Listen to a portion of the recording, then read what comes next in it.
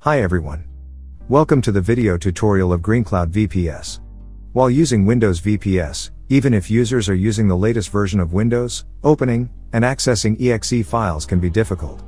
In this video, you are going to find out some of the best and easy workarounds that will help you to fix the unable to run the executable files issue within no time. First of all, log into the server as an administrator.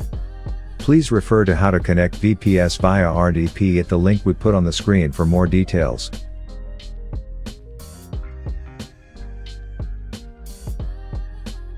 As you can see, we are not able to open the exe file. In case you cannot open command prompt in any app, you can open a browser and select that browser app to download the registry script file. We will put the download link below the description. Download the following zip file, extract it, and run the extracted reg file. It'll ask for confirmation, accept it. It should solve the problem. Now we can open the exe file.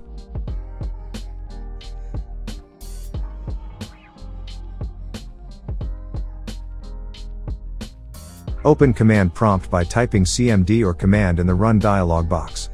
Then run command prompt with run as administrator. Then paste the following code into the command prompt window and run in turn.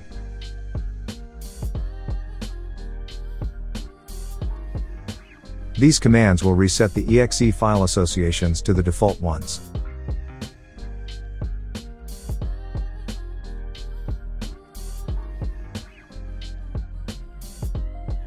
Then restart your VPS and try to run any app. Through this tutorial, we have shown you 2 ways when the exe file cannot be opened. Hope this article will help you to fix the problem successfully.